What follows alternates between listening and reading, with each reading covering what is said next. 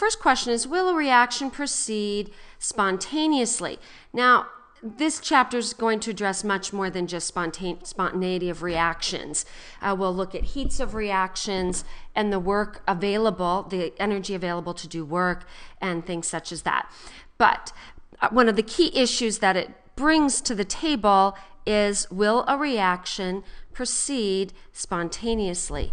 And that's a conversation covered in thermodynamics. Now, I actually cover thermochemistry, that's enthalpy, at the same time. So that's thermodynamics. The next question says, how far will it go?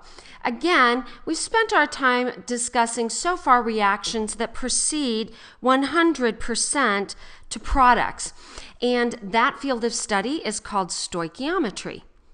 And you know how to do those calculations, and I promise you won't forget them because we'll be integrating them into our conversations as we go.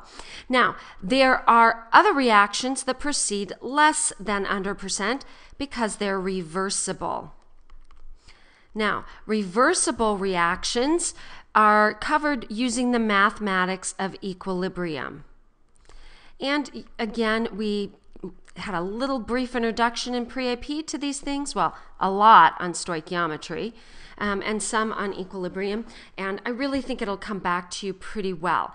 Now, the next one is what we're doing in this unit. How fast will it go? And that's kinetics. Now, there's a pretty tight mathematical relationship between equilibrium and thermodynamics. And frankly, we'll be using stoichiometry in that as well. But the link to kinetics is weak.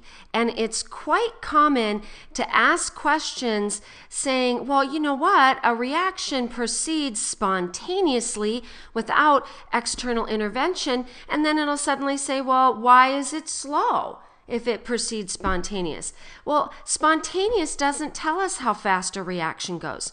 It tells us that a reaction will go without much outside intervention or addition of energy. You need a spark to get it going, but we'll talk about that in just a minute. Now, for kinetics, it's quite different. Reactions can occur spontaneously and take 10,000 years.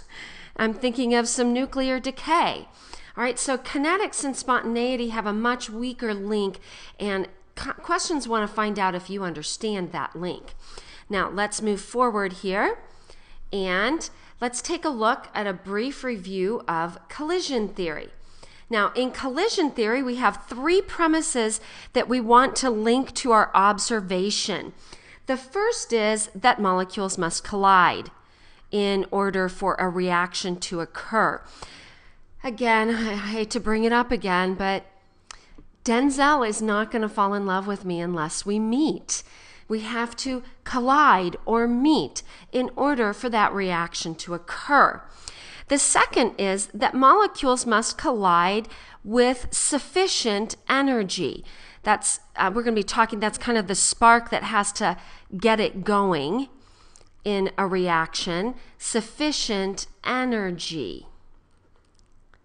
Now, for some reactions, that spark that gets it going is all it needs, and then the energy from the reaction perpetuates the reaction. Other times you have to continually provide energy. Now, that sufficient energy is called the activation energy. E sub A is the symbol used there, and we will be using the units joules or kilojoules on a regular basis. And the third is that molecules must collide with the correct orientation. So in a relationship that is going to have hold promise for a future, there has to be some sort of energy, some sort of attraction involved there. And there's a variety of analogies for this last one, but one I think about is if someone's religion is very important to him or her, often it's pretty critical that you marry and date people of that same faith. If a religion is really important to you, if your faith is very important to you, you need that commonality typically to make a successful reaction or bonding situation occur. Now, let's take a look at a couple of pictures that I think will help you get this. All right. Now, this is called a potential energy curve, and that's because we're looking at potential energy increasing on our y-axis. Now, our x-axis is a very vague course of reaction. We're just monitoring the reaction. It's not a quantitated axis, course of reaction. Now, what we would do is we'd put R here. So this is my potential energy of my reactants. These would be my products. And then if you kind of brought a line over here from products over to the axes, then we would have our energy of our products. Now, on this, we have something up here called a transition state or an activated complex.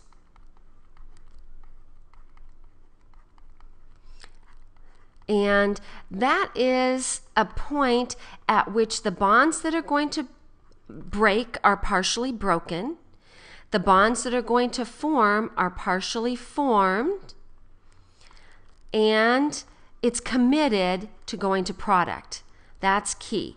It's committed, so both of these are partial. Remember that partial positive, partial negative. I'll use that symbol there for us.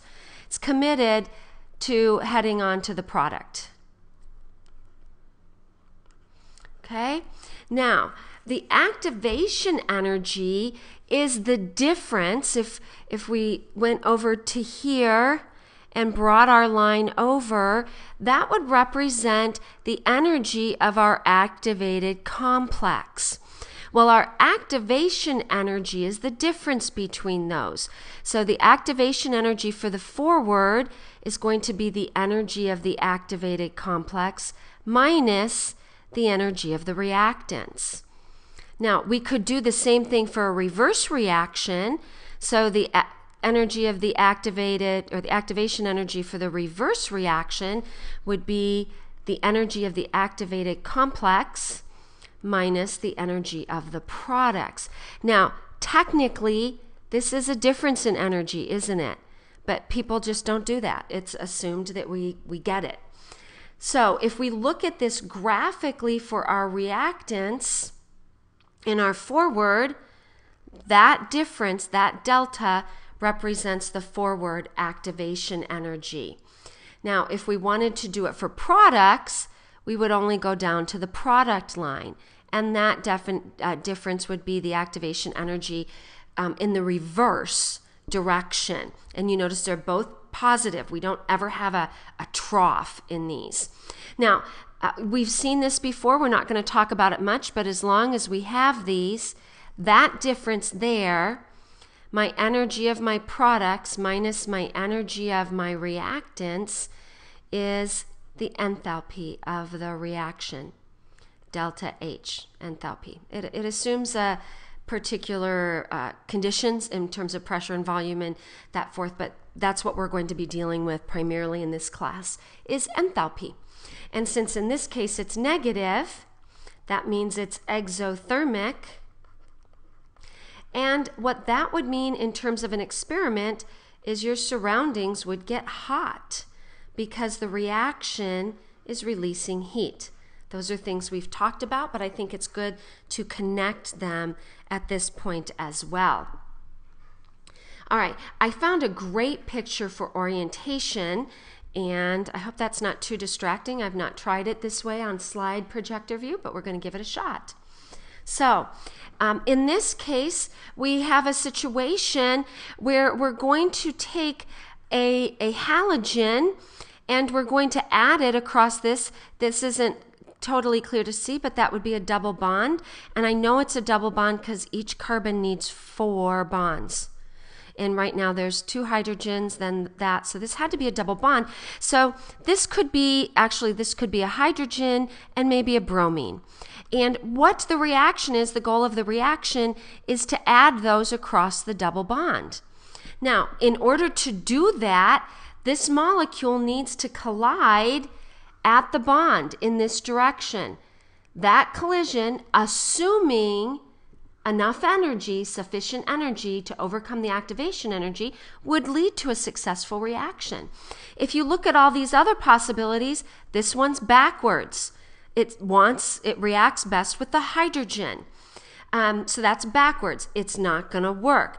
This one's coming at the wrong angle. It's coming towards the hydrogen rather than at that double bond.